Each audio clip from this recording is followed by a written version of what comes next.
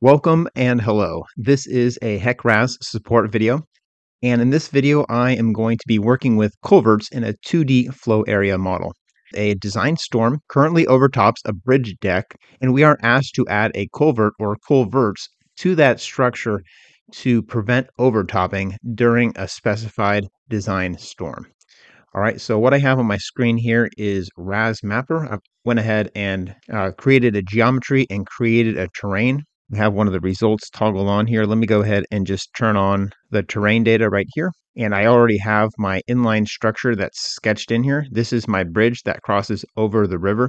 The river is flowing in the southwest direction. And I also have my mesh sketched in here. So we have smaller cell spacing in the main channel compared to the overbank. And we even have smaller cell spacing close to the bridge. I created this bridge as an SA2D connection right here. So if I go ahead and click edit and then check out some of the properties, here is the data. I just called it bridge 1. It's 50 feet wide. And I haven't actually called it a bridge for the structure type. I called it a weir gate culvert. And I'll show you why, because once we get to the geometric data editor, then that's how we can easily add weirs and culverts and gates. Okay, with bridges, you can add abutments and piers, but I'm modeling this bridge as an inline structure, which may be a little bit different for some situations. All right, let's go ahead and take a look at the hydraulic data here. This is the unsteady flow boundary conditions. The bottom boundary condition line is just going to be normal depth, and then the upstream is going to be controlled by a flow hydrograph. I just created this flow hydrograph out of nothing. It's 500 CFS. It ramps up to 6,000 CFS at 9 hours into the simulation, and then back down to about 1,000 CFS over a 25 hour simulation. This is the plot right here. So you can just see it ramps up and then ramps down. We're going to pretend this is the 100-year design storm or whatever return period you're designing for. Let's go ahead and take a look at the geometry. So I'm going to click close that. I need to stop the edits first. Okay.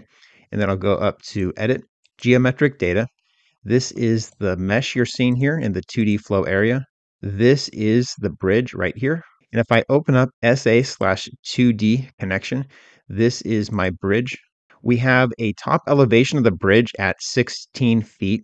And then I also have some flow through the bridge structure right here. There's two different box culverts. I'm calling this a bridge, but again, I'm modeling this as a inline structure, not bridge.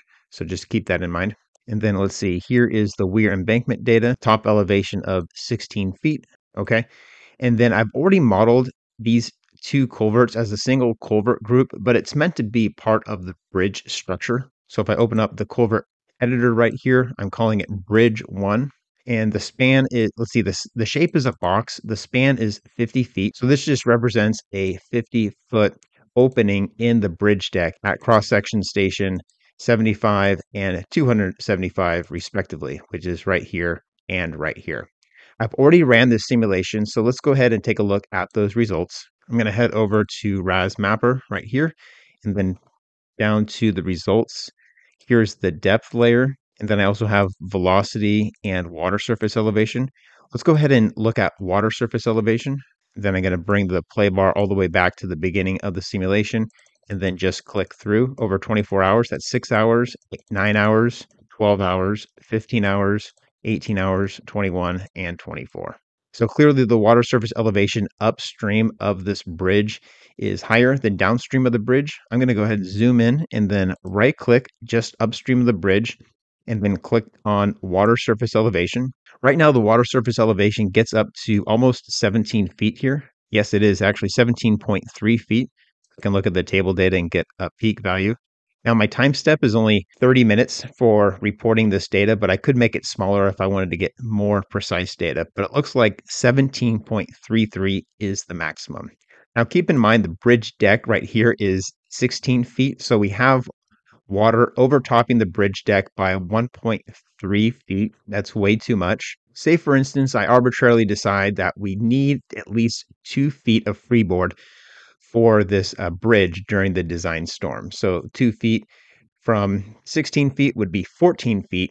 So what I'm aiming to do here in this support video is to add culverts to this bridge deck such that the resulting water surface elevation from this design storm peaks at 14 feet or below. So here is the 14-foot mark right here. We need to add some culverts to reduce that peak water surface elevation on the upstream side of the structure. If you're curious about the downstream side of the structure, no problem there. You can see it peaks at 10 or 11 feet. So that's not a problem at all. Let's go ahead and go back to the geometric data editor and add some culverts. So I'm going to click on the SA/2D connection here, and then I'm going to click on culvert. All right, let's go ahead and add a new culvert group by clicking on this button.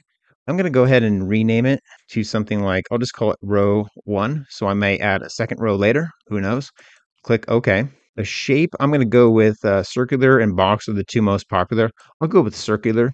Now, some of the design ideas and restrictions will apply based on your particular bridge, the jurisdiction, the structure, the availability of the materials. There's a lot of different factors that go into which different designs and alternatives you may want to model and then propose to the client based on the cost of the materials and constructability as well. So a lot of different factors that I'm kind of glossing over in this lesson. I'm just talking about getting the model to run and getting some lower water surface elevations.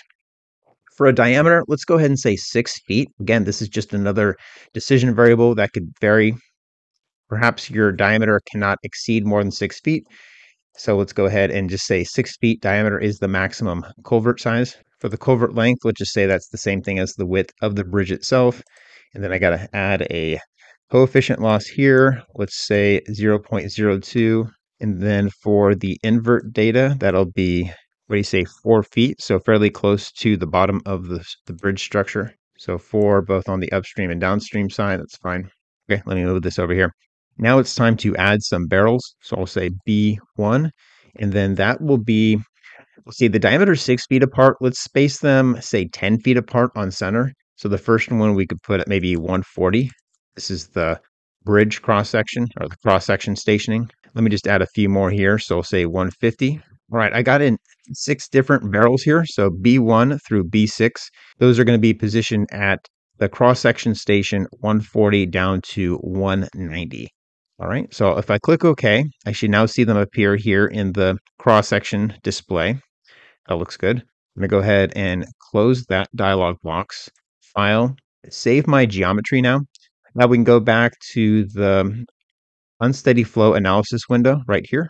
I have my base geometry, which is what I just edited, and then the unsteady flow file I just called test, but that's what that hydrograph was. It's a 24-hour simulation, 1-minute computation interval, and I'm recording the mapping output interval every 30 minutes. Okay, so we are ready to run. I'll click the compute button.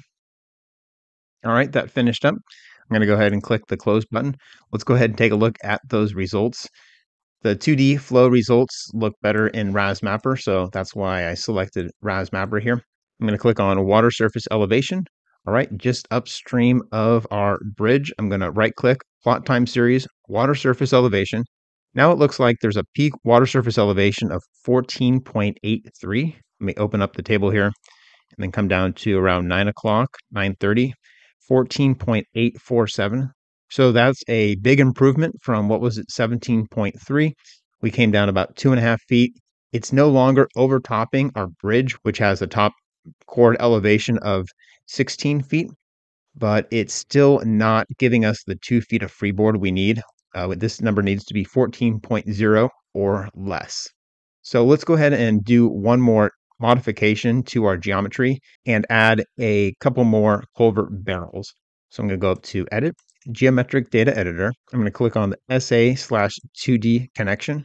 Next, I'm going to click on the culvert button right here. And then for culvert group, I want to make sure to select row 1. This is the circular culverts that we just added earlier. I'm going to come down here to my culvert barrels. So I'm going to add a B7, a B8, and a B9.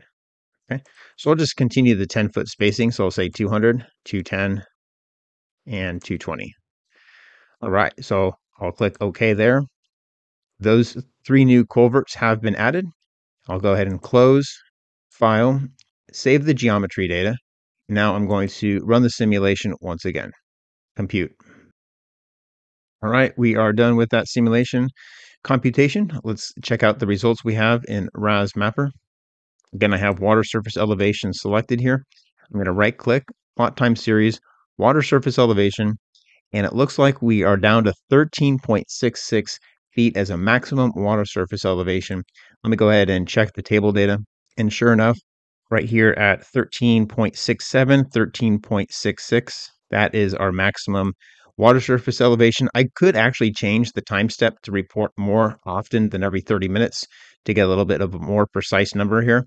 But I'm fairly confident we are at most 14 feet and have satisfied this requirement that I came up with for this support video.